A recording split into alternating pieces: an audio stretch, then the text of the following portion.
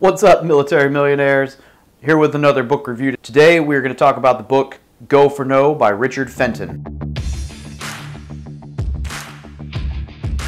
You should read this book if you're getting into sales, or if you are in an industry where you're used to hearing no a lot, or if you're starting a business or raising capital, or if you're trying to raise private money for a real estate investment. It's a good way to look at it.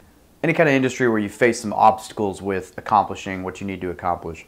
You should read this book because it will help with your mindset as far as achieving that sales goal. So what this book is going to do for you is it's going to walk you through how to change your mindset from, oh man, I got to make 95 phone calls and 90 of these guys said no to me today and this is terrible, to help you realize that if you know 5 people out of 100 are going to say yes, if you stop thinking about getting those 5 people to say yes and start thinking about just making 100 phone calls every single day, because you know 95 of them are going to tell you no, but if you set your goal as the 100 phone calls, as you get more efficient, what that's going to do for you is once you get to where 90 people say no and 10 say yes, you're still going to make the 100 phone calls.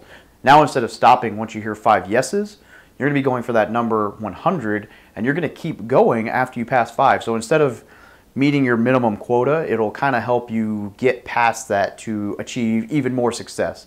Check it out. Go for No is a great book for sales or any kind of profession like that. Thanks, guys.